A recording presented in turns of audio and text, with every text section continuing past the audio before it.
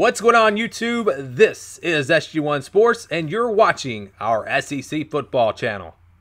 In this video, we're going to give you our top 10 quarterbacks for the SEC in 2019. If you've been a subscriber to the channel, you know we did our pre-spring quarterback rankings. We ranked every team's quarterback situation, and already I've made some changes from that list. And because we did the top 10 running backs, I wanted to give you a top 10 quarterback video. So we're not ranking all the teams, we're just giving you the top 10. And I tell you what, this was a tough video to make. These are tough rankings to do because I feel like every team in the SEC, all 14 teams, are going to have good quarterback play in 2019. I really do. There are some very, very good guys at the top. And even if you go down to the very bottom, I think you're going to see some very productive quarterbacks there. These rankings are based off of talent and also production. So which guys are going to have the opportunity to get more yards and get more touchdowns and things like that. That does play into this. It all really just ties together. And we've actually got a tie at number 10. I don't like doing a tie for a video like this, but I couldn't make any separation here. We've got Ben Hicks, first of all, at number 10. You see what he did last year, but you can really ignore those stats because you really want to go back to 2017 and see what he did when Chad Morris was at SMU, and he had a great season there. He's already off to a great start in the spring at Arkansas.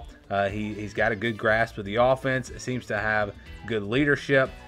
Players are responding well to him. They've added some weapons, some young guys to the roster. So I think Ben Hicks is going to have a really good year for Arkansas. And so I've got him at number 10, and we've actually got two graduate transfers tied at number 10. The other one is Riley Neal of Vanderbilt.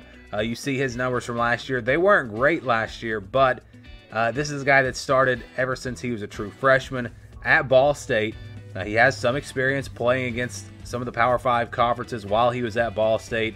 And I watched the Vanderbilt spring game, and he just really looked like he was in command of the offense, really looked like he was potentially going to be a star in the SEC this year. I mean, I really saw it. I saw the arm strength, I saw the decision-making, and was really impressed with him. No guarantee that he's going to win the starting job, but I feel like he's going to. And to me, you got Ben Hicks, you got Riley Neal, very similar players, both graduate transfers. I couldn't make any separation, so I put them at number 10, and we tied them there. At number 9, we go to Terry Wilson of Kentucky. The passing numbers probably won't be great for him. He's more dangerous as a runner. You look at what he did last year, threw for almost 2,000 yards, but he had over 500 yards rushing. And I think he's going to have to do even more of that this year with Benny Snell gone. The weapons around him are not great. You do have Lynn Bowden at wide receiver. He's going to be the go-to guy, but I do think because he's not going to throw it as much and because there aren't as many weapons around him, you're not going to see Terry Wilson in the top 5 or 6 of this list.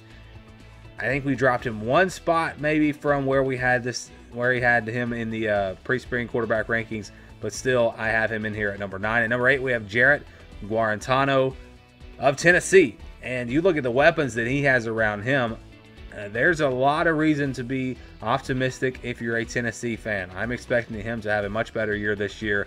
He was efficient last year, 12 touchdowns, just 3 interceptions, a 62% completion percentage. Those are very solid numbers, but threw for less than 2,000 yards. Just didn't get the opportunity. I didn't think the play calling was as aggressive as it could have been, and I think they have to get a little bit more aggressive this year. They're going to have to throw the ball more. They, again, have very, very talented wide receivers. Their receiving group is right there among the best in the SEC, so I'm expecting Guarantano to have a big year and be a little bit better in 2019. At number 7, we got Joe Burrow, and these next few were so close. I mean, it was very hard to make any separation. Joe Burrow comes in here at number 7. I love this kid's attitude. I love his toughness, his running ability. His passing needs to improve a little bit, his completion percentage, but he's a guy that I would love to have as my quarterback. Again, there are a lot of really good quarterbacks in the SEC, and you've got to separate them somehow. LSU's a team that likes to run the football a lot, so I don't see him really throwing it a ton. So maybe he doesn't have the opportunity to put up huge numbers. But still, Joe Burrow, a very good quarterback. We've got him at number 7. And again, these next few are very, very close. At number 6, we go to Felipe Franks of Florida. I'm expecting him to have a big year in 2019. I really liked what they did last year. Dan Mullen started to utilize Franks' legs a little bit. Didn't really run the ball much the year before, but he had 350 yards rushing last year, 24 touchdowns, 6 interceptions, pretty good ratio there, threw for almost 2,500 yards. Another guy that I don't think is going to necessarily have the huge numbers because they're going to be able to run the football very similar to what you see out of LSU. I think Felipe Franks is a little bit more talented as a passer compared to Joe Burrow. That's really probably where the separation is between those two, but it's very, very tight. And even at our next guy at number 5, I think is right there bunched up with those guys, and that is Jake Bentley of South Carolina. Last year, he did throw for over 3,000 yards, 27 touchdowns. Got to clean up the interceptions, though. He had 14 interceptions. Needs to do a better job there. 62% completion percentage is pretty solid.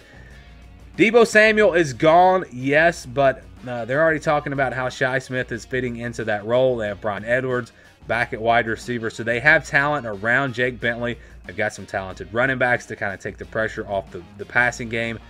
So I think Jake Bentley, once again, will be a 3,000-yard passer. I think if he can clean up the interceptions, be a little bit more efficient, he has a chance to be maybe in the top 3 of the SEC quarterbacks. But for now, we are going to keep him at number 5. At number 4, we've got Kellen Mond of Texas A&M. You see, he also threw for over 3,000 yards last year, 24 touchdowns, just 9 interceptions, 472 yards rushing. So the separation between him and Bentley, the fact that he didn't turn the ball over as much, the fact that he is a better runner, you put all that together. Plus, I really have a lot of confidence in Jimbo Fisher coaching up Kellen Mond. Plus, the weapons are back at wide receiver. Travion Williams is gone at running back. So they're probably going to throw it a lot more. Just all of these coming together, and then it kind of makes it seem like Kellen Mond is the obvious choice at number 4. We had him a little bit lower in our pre-spring quarterback rankings, but I think you've got to put him at number 4 here for the Aggies. At number 3, we go to Missouri and Kelly Bryant. I think it's mostly going to be his legs that help elevate him to this status, to be the 3rd best quarterback in the SEC. I don't think he's the 3rd best passer. I think he would be much lower on the list if we were just looking at passing ability. But I think he's the best runner. He's the best running quarterback in the SEC. You go back to 2017 when he was the full-time starter. Threw for almost 3,000 yards, 13 touchdowns, 8 interceptions, 665 rushing yards. They've got a lot of weapons around him at Missouri.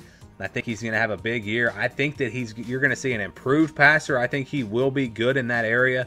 But I think he's going to be still a run-first quarterback, and he is a dangerous runner. That's why we've got him at number 3. Jake Fromm at number 2, threw for over 2,700 yards last season, 30 touchdowns, just 6 interceptions, a 67% completion percentage. He was efficient, he was solid, and I think he's more than a game manager myself. I've heard him being called just a game manager, but he can make all the throws. He's not necessarily a playmaker, a guy that's going to scramble and make a bunch of plays with his legs or anything like that. He is a pocket passer, yes, but he is a pocket passer that can make all the throws. I think he's an NFL talent.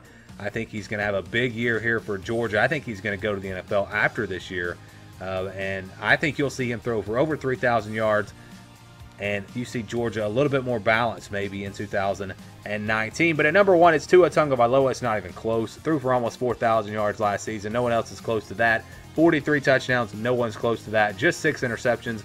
And I think 4 of those were in the SEC Championship and the National Championship. Now, that may not be right, but a 69% completion percentage. His numbers were off the charts until really the SEC Championship. Up until that point, it was like he wasn't even human last year.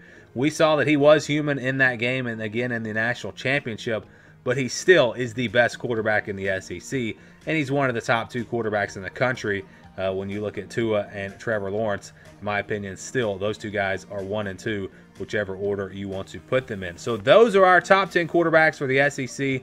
Again, the teams that did not get mentioned here, you got Ole Miss, Mississippi State, Auburn. All 3 of those teams have very good quarterbacks. Auburn has a few that could potentially be on this list at the end of the year. But as of right now, I'm just not quite ready to put those guys ahead of some of the guys that we put in this video. The quarterbacks in the SEC are just very good this year.